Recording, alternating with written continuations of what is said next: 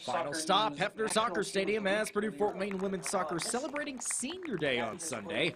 Dons also trying to bounce back after their first loss in conference play last Thursday.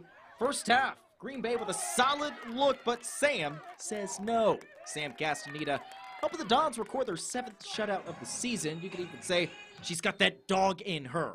Well, in the second half, Bella Ritano knocks in that penalty kick to earn her 2nd goal of the season, and the Dons go on to win 2-0. They remain in the hunt for the Horizon League regular season title with 2 matches to go. I'm Josh Ayam, and that's your local sports report.